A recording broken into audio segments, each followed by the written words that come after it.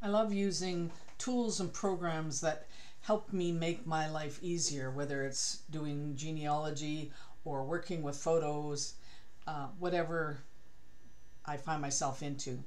I'm Ellen Thompson-Jennings. I call myself the Family History Hound, and so today I'd like to share a tool that I've used quite often called Scapple. I hope you enjoy the presentation.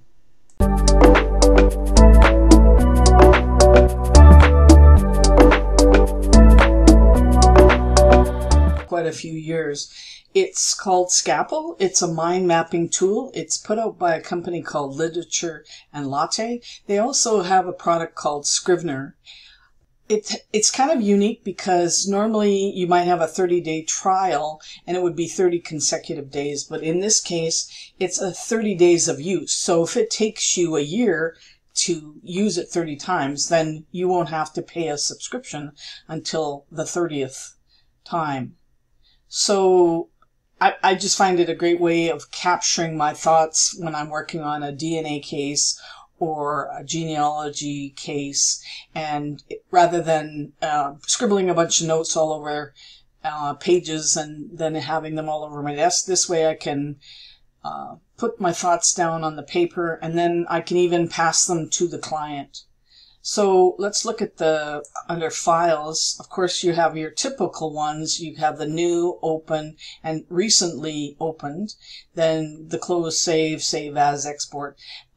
Page setup, you can actually change the setup of the page. You can see a print preview, and one of the features that probably you would most likely use is the options. And here you can actually, once you've done it a few times, you'll understand why you might want to change it from how it comes out of the box. So if you go into new notes, here you see it has no borders, and if I do put one, it'll be rounded, but you can actually choose that it always is whatever you typically would use. So, and then you can have choose a color for your borders. So you can make some changes. You can also do some different shapes. So that is that.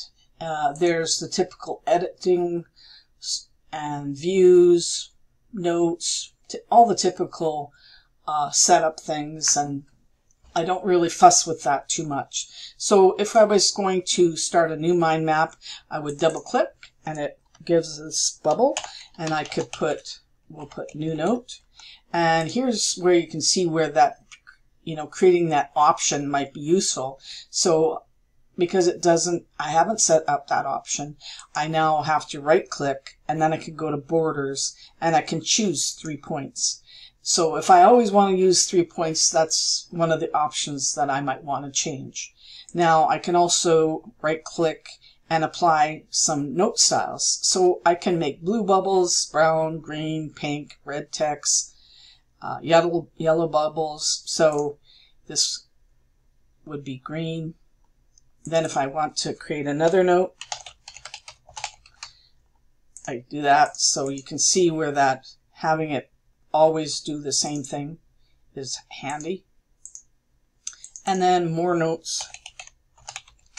So sometimes you can write as much as you want on a note. So sometimes I have URLs so that you can easily click on them and go directly to whatever you are looking at. So say a newspaper article that you've captured, then you might go directly to that note or to that URL.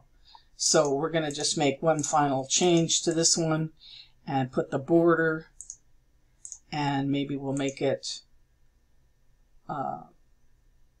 pink, and maybe we'll even make it jagged. So now we have 3 notes.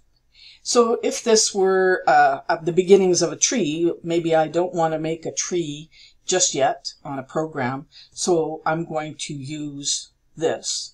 So I would take this and drag it, and now I have a dotted line to the top, and same here.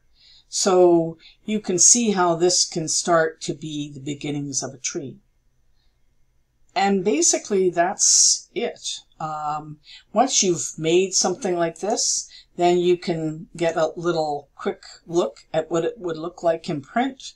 So maybe you'd want to change the layout to something, you know, landscape rather than the way it is right now. But basically, and then you can of course save it as various kinds of folders.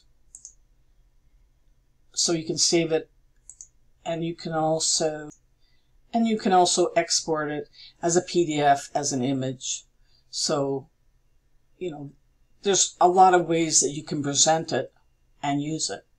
So I hope this helps, and I will put a link to Scapple in the show notes, and why don't you give it a try for 30 days. Thanks, and have a great day.